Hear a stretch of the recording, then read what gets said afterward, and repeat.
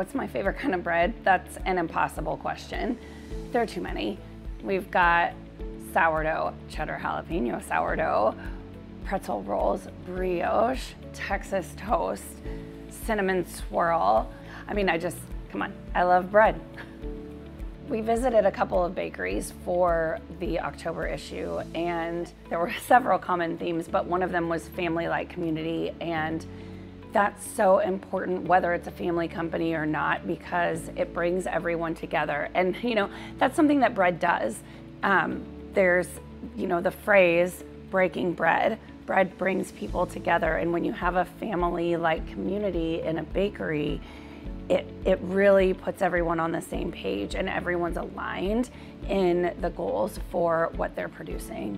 What I love about bread bakers, they feed people and they care about people. And when I visited Michigan Bread and Farm to Market, I saw how they both lost business with the food service shutdowns and then turned around and picked up new business to help grocery stores get product on the shelf. And that's what I love about bread bakers, is they feed people and they comfort people in times of need.